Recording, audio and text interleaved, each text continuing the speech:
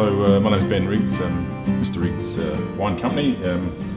This wine we're tasting at the moment is the 2012 Outpost Cabernet, a new release. Very exciting 2012 vintage. Fabulous Coonawarra vintage, very pretty, bright. I guess the style of Cabernet I like, perfume, more feminine style of Cabernet. I love the florals of Cabernet. I like a little bit of mint. Nothing should be too dominated by that, but I think it's an important feature of Cabernet, and particularly Coonawarra.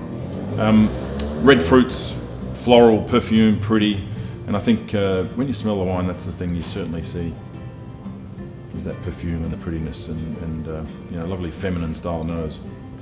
The palate, Cabernet has structure and tannin, and I like tannin in Cabernet. I think it's a very important feature. Sometimes I suppose Cabernet can just be a little hollow in the middle, so we do a lot of things with this wine to try and make sure that we get the texture in the middle and just fill that sort of little hole that Cabernet can have sometimes. So we do a lot of lees contact in barrel, and we also a little splash of McLaren Vale Shiraz in this wine, a couple of percent, 3% maybe, makes all the difference and just sort of fills that palate. So.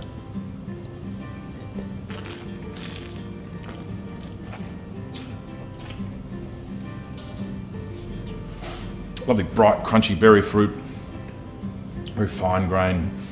Interesting talking about tannin. To me, if you think of really fine sandpaper like emery paper, that just a little bit of grippy, furry tannin right on the finish. Great with food, you know, wonderful with a piece of barbecued lamb.